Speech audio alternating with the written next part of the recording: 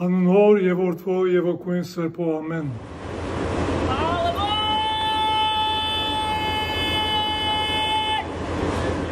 The good old days. Less than a year ago, when I heard this call of the conductor, sitting in a train, I knew I was going to a destination. Nowadays, the entire world is on board a completely different train, the train of pandemic. This train is barreling ahead at full speed on its tracks, but the mood of the passenger is dismal because the train is taking them nowhere. It is just running through the dreary tunnel of COVID-19. Probably many on that train are asking this quintessential question: where is God? And why is He not helping us?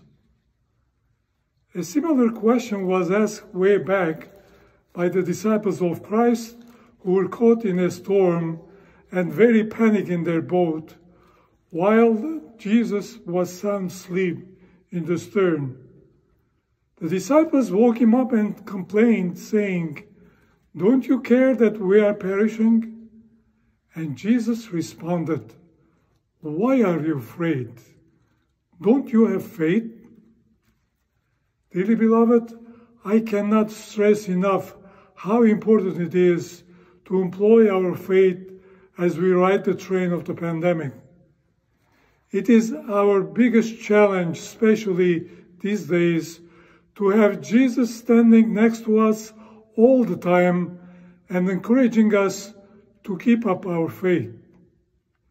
The prophet Isaiah says, "If you do not stand firm in faith, you shall not stand at all." Dear faithful, Christians are people who are not immune to anxiety, but people who persevere through it. As St. Paul would say, "But we are not among those who shrink back and so are lost, but among those who have faith and so are saved."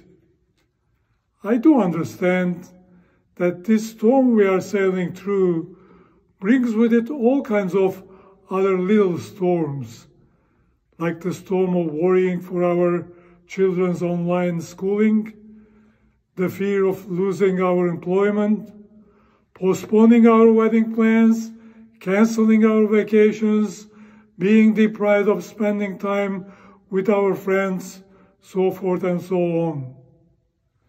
The greatest comfort you can have in any storm is knowing that you will never face it alone.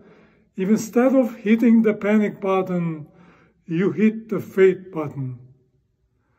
I want you all to know that there is hope. There is hope that the hurts and the pain and the troubles of life can be eased and handled if we partner with God, the Father of compassion and all comfort. So brace yourselves with hope and fire up your engine of faith. Rise above these gloomy days and gaze at the horizon of promising days.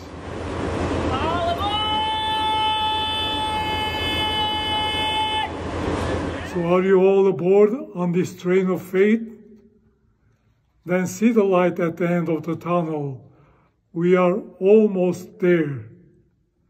Next stop, the city of hope.